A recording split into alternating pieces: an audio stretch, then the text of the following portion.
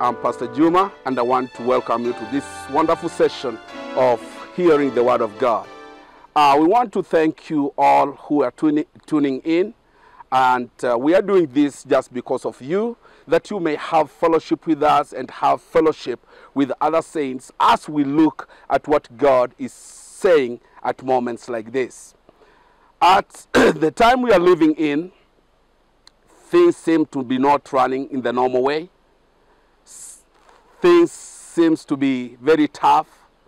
But we want to thank God because of the voice of God and what God is speaking to his people and to the world at this moment. So I want to welcome you to a very short sermon on the comfort God is giving his people.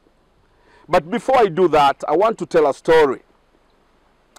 One time I was outside my house and my kids were playing in the yard. Then one of my sons hurt himself, and I was standing there at the entrance of the house. So the boy started crying with pain, and then he started running towards the house.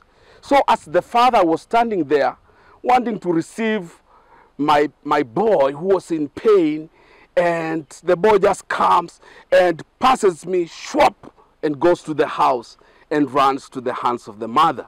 And then I thought this guy will come to me, but he went to the mother.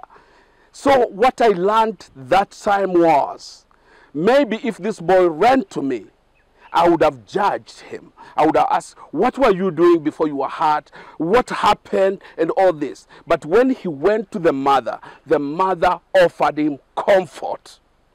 That is what he needed. And he went in crying. But after a moment, he was taken in the lap of the mother, and he cuddled at the arms of the mother, and he stopped crying. What do I want to say? The scripture in the book of Isaiah chapter 40 tells us a story of a nation of Israel that was in a tough time. Things were not running as they used to. Things were so tough to this nation. And the prophet, the man of God, comes in with a word. And the word is from Isaiah chapter 40, verse 1. I read up to verse 3. And the Bible says, "Comfort, comfort my people, says your God. Speak tenderly to Jerusalem and proclaim to her that her hard service has been completed, that her sins has been paid for, that she has received from the Lord's hand double for all her sins." These are short words of Isaiah as an introduction to chapter 40. He's saying, comfort, comfort my people. This is what the Lord is saying. At this moment, the world we live in has changed. People have pain. People have lost their dear ones. People are wondering, where is our help? We as the church, like in the place of Isaiah, we are the voice of God. And the voice of God, we are speaking to the nations, we are speaking to the people of the world, that comfort is yours. This is what the Lord is saying. How is this comfort coming in? Number one, Isaiah says, tell Jerusalem, tell Israel, tell the people of God, tell the people of the world, their sins have been forgiven. You see, before a disaster comes, there is some things people do that are evil. The world has been living the way it wanted. People have been doing the things they wanted. People have been perverse, doing things that don't please God. But God is saying, in a moment like this, we can comfort the world by saying, God is a forgiving God. And when he punishes us, if we turn to him, he forgives our sins. And even in Chronicles, the Bible says, he will forgive our sins, and after he has forgiven our sins, he heals our land. So point Number one, I want to repeat it. Our sins are forgiven. The people, we can find comfort in this.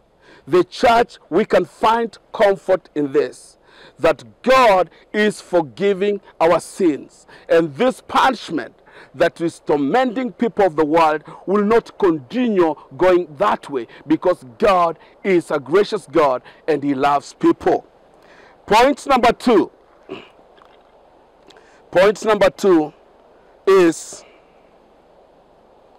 that God has taken away the disaster he made for us. As Isaiah was speaking to these people, they were short of being taken into captivity. And they went ahead and they were taken into captivity. But God, being a good God, didn't leave Israel in captivity. He changed the calamity. He removed them from a disaster and brought them to a place where he said he will rebuild Jerusalem again. So people, I want to encourage us. I want to plead with us. Let us not look at this as if the world is ending. God has a wonderful purpose for his people. God has wonderful things for his people. God is planning wonderful things for the people of the world. I was looking at the scenario of Italy, and I was saying, God, you are so gracious. Italy had everything. Everybody will look at and say, medically they are sound. But when this corona thing came in, Italy was left without comfort. Italy tried to do everything they could do, but they didn't find help in those things. Until the Prime Minister stopped and said, we have tried, we have done everything we could do, but we have exhausted all our capabilities. Our help will not come from anywhere else but from the sky. He was just being politically correct. But what he was saying, that their help was not coming from the sky up there. It was coming from God, the God of Israel, the God who is merciful, the God who forgives our sins. So everybody who is listening to me, you have a point. Everybody who's watching this, you have a point to have the consolation of the Lord in your heart, that the sins of the world have been forgiven, and the Lord will not punish us that severe with corona. The Lord is going to take the disaster away. So we have a reason to be comforted. Thank you very much for listening to this. Be encouraged, be lifted in your spirit, and know that the Lord our God is with us. Amen. God bless you so much.